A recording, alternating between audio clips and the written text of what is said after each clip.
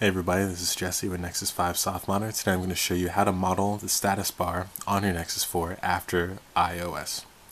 So assuming that you already have the Xposed framework installed onto your Nexus 4 using the links in the full tutorial, you're going to head over to this Xposed module using another link in the full tutorial.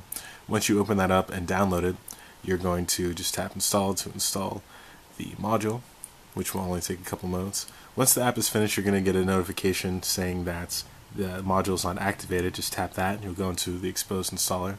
You'll check this box to activate it, and then you can tap on the module itself to see what kinds of settings you can use. So what this is going to do is this is going to move the Wi-Fi and the network over to the left side of the status bar. It's a very small and quick, easy tweak, but it's more in tune with what you'd expect on iOS. You can also enable a carrier label, and you can set this label to be whatever you want, which is kind of a cool feature.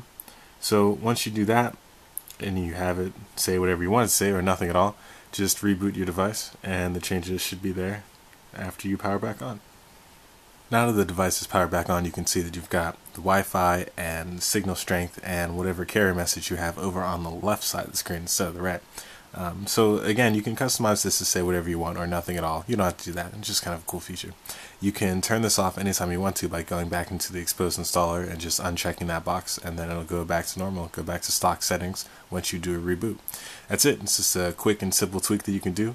For the full tutorial, check out Nexus 5 softModder. Don't forget to like, comment, and subscribe. Thanks everybody.